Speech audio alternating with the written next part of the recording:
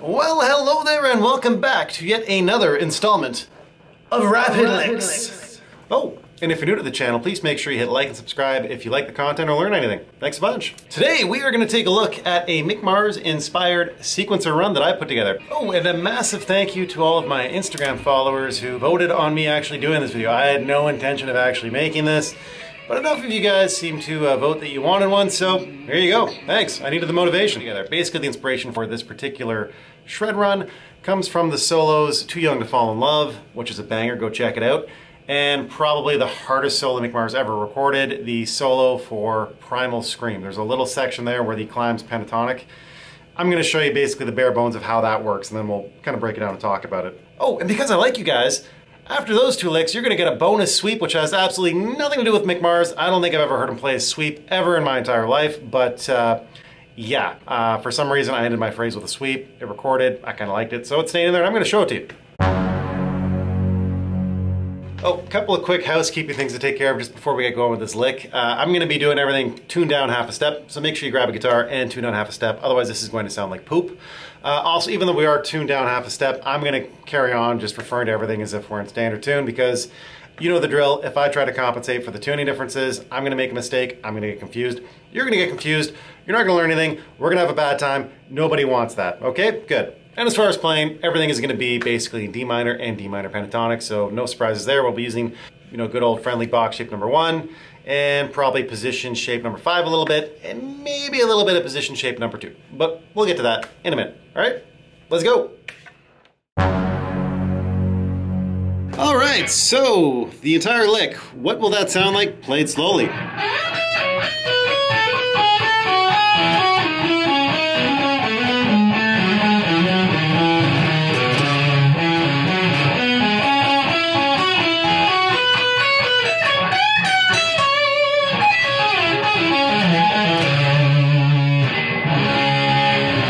Something kind of like that. Basically, this entire lick is built and designed around D minor. So D minor, of course, we're going to be doing this 3 notes per string. Just that kind of thing. So we're only going to be dealing, of course, with the 13, 12, and the 11 on the high E. And then moving down through the scale, of course, we've got on our B, we'll have 13, 11, 10. And then we're going to move down here onto our G, and we'll be looking at just the 12, 10, 9, and then once we get onto our D string, we're looking at 12, 10, and 8, and then the same for the other 2 strings, 12, 10, 8, 12, 10, 8, just like that, okay? That's basically all we're going to be using. When we ascend, we're going to be doing basically just pentatonics, so of course, D minor pentatonic. That good old favorite box of everybody's, so anyway, we'll talk more about that as we get going. So, lick 1. What does lick 1 look and sound like? Basically, it's this idea here.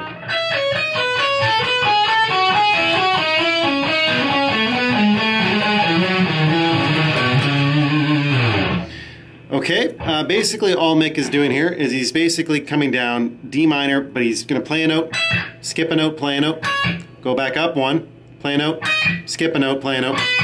Just like that. Now the easier way to kind of think about this when you're playing this is you could just do it on 1 string, kind of like this, moving down the scale.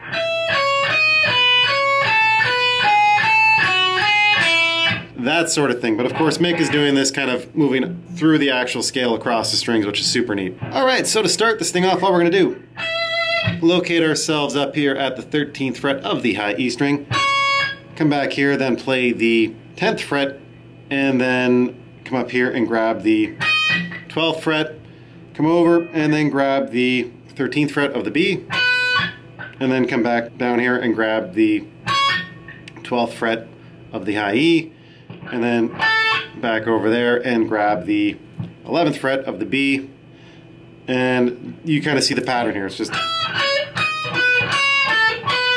just like that. So as you guessed it, we're just going to move through the scale doing this.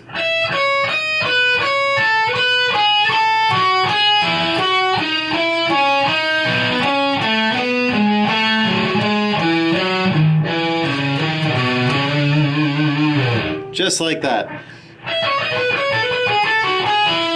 Now this part here is probably the only one I really do want you to kind of focus on. So once you've kind of been doing this, descending twos thing, and you get to there on your B string. This part's tricky. This is a finger roll. So basically all I'm doing is I'm just going right here from the 10th fret on the B, rolling over onto the G, like that with my finger. So just kind of a rolling motion and then carrying on and then position shifting. All right, so watch how that happens.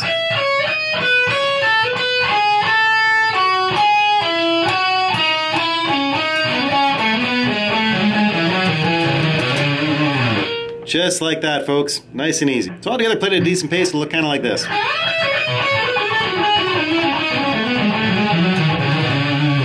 That sort of thing. Okay, lick number 2. What does lick number 2 look and sound like? It'll look and sound a little bit like this.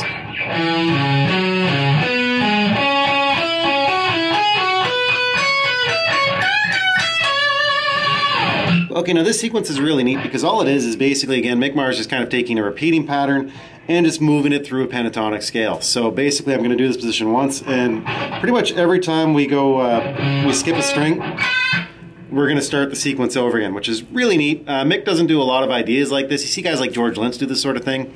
Not so much Mick, which is why I really like this. Anyway, so let's take a look at that. Once you've finished, of course, sequence 1, you stop here on our D note on the low E. What you're going to do is thinking pentatonic, come down here and you're going to grab the 8th fret on your A string, come back up to the D located on the E string here on the 10th fret and play that again. Then you're going to do a finger roll again over here onto the 10th fret of your A string. Okay, so we got this so far. Okay, and then come back to that D you just played. So we got this. Okay, then what Mick does is he jumps up kind of a little position shift here, and we're going to grab right there on the 10th fret of the G string, and you're going to play that. And then, of course, as you just saw me do here, you're going to come up and grab, I'm using my index for this, grab the 12th fret of the A string. So we've got this so far. Okay, and that's pretty much the end of that little lick. Now he's going to repeat this an octave. So what you're going to do to signal that you're starting the new octave run, and I think this is really neat, what Mick does is he grabs, again, the D, but this time the D located over here on the 12th fret of your D string, and he plays that twice. Okay, so that signifies the start of the new lick, which is the repetition of the lick we just played. So it'll look like this. Okay, and then just repeat what you just did, but moving through the scale. Thinking pentatonic, repeat this pattern. You're going to grab the 10th fret of your G string, come back up here and play that D again on the 12th fret of the D string. So we got, and then finger roll back onto that G string again on the 12th fret, and then play again the 10th fret of the G string. So we got, okay, just like that, and we're not done finger rolling. Use your index. Come down here and grab the 10th fret of the B string, and then back up here and grab the 12th fret of your G string. Okay, so all together up to this point, here's what we got.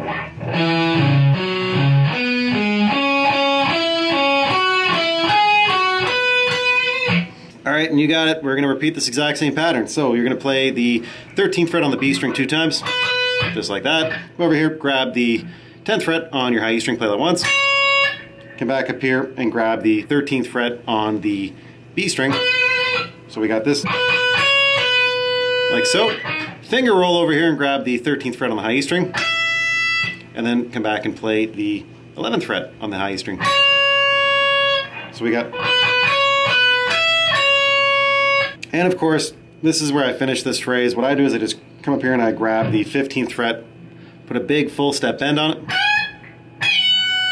Release that back down to the 15. Come back here to the 13 on the high E. And then just grab right there, which happens to be a D note. We're in D minor pentatonic, so it makes perfect sense. And that, of course, is the 15th fret on the B string. Just like that. So that entire phrase, all up to here, will look and sound a little bit like this.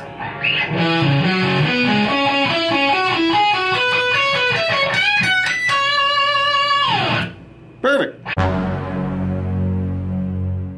Okay, so the last lick, the last sequence, if you will. This one isn't Mick Mars's at all. This one's actually mine. I have no idea why this ended up in the video, but I don't know, I felt like I needed a sweep. So basically all we're going to do for this is we're just going to be thinking about a D minor arpeggio, and I'm going to be doing it on 3 strings, and I'm going to start off by doing basically just right here, we're going to go 17, pulling off back to the 13 on the high E, grabbing the D located on the 15th fret of the B, and then grabbing right here the 14th fret on your G. So we got this little kind of arpeggio. Okay, all I'm going to do is I'm just going to repeat this arpeggio all over the place. So the entire lick will look and sound kind of like this all together. Just like that. All I'm doing is literally the exact same arpeggio, but just sliding around. So basically all you can do for this, again, like I just showed you, we're going to do that D minor arpeggio. And once you get right there to the 14th fret of your G string, you're going to slide that all the way back to the 10. Like that. Okay, so we got this. Okay, now you might have noticed that we're just repeating the exact same thing, but in octaves. So all you're going to do is play now the 14th fret with your pinky on the G string, pull off to the 10, come up here and grab the 12th fret of the D string. So we've got this.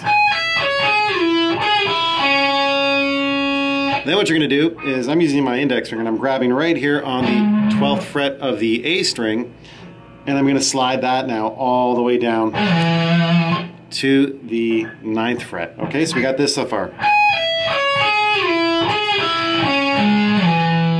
And you're probably seeing the pattern here. This is just octave, so all you're going to do is repeat that little triad D minor arpeggio. So of course all we're going to do then is go from 12 on the A string, pull off back to 8 on the A string, and then just resolve this right there on the 10th fret of your big E string, which happens to be a D, and we're in D minor, so that works out perfectly. Alright, so let's play that whole piece of the sequence together. Just like that. And of course, I think you saw me end it with like D minor, maybe it was a D minor here. Maybe I got crafty and did like, I don't know, some like, I can't remember, but I just ended on a D minor. You can play it however you want. It's all in the key of D minor, so it all makes sense. Okay, perfect. Okay, so let's play all three of those sequences together, slowly.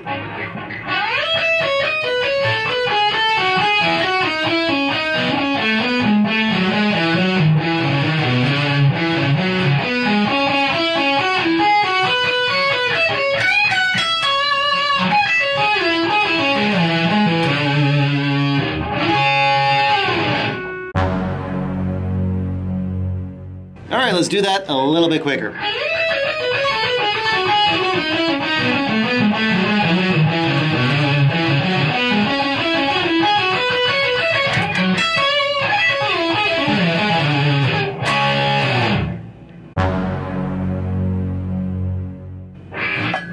Alright, maximum effort.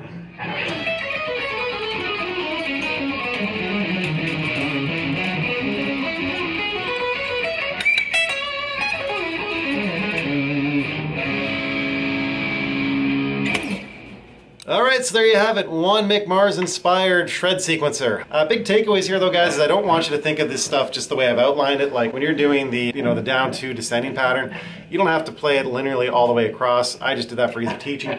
You could of course do that like something that maybe CC DeVille would do, where you go halfway and then start over again, kind of a...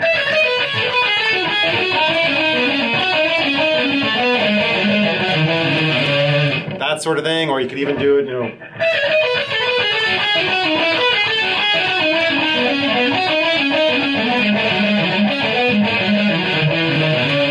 something like that, or you could play it, maybe even...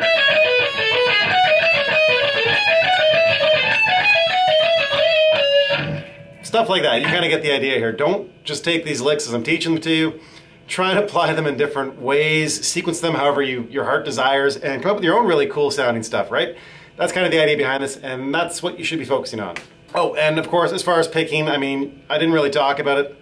I'm doing more or less alternate picking, mixed with a little bit of hybrid picking, but feel free to throw in some legato, feel free to throw in whatever it is you want. Basically the idea here is just the patterns and finding things that sound neat to your ears and applying them however you see fit, so experiment. Find what works for you. But yeah, that's it. That's the entire lick. I hope you enjoyed it. I hope you found it useful. If you did like the lick, if you learned anything, please make sure you hit that like and subscribe button, help the channel grow a little bit. But yeah, again, that's all I got for you guys today. So as per usual, just keep on shredding and we'll talk to you in the next video. Bye for now.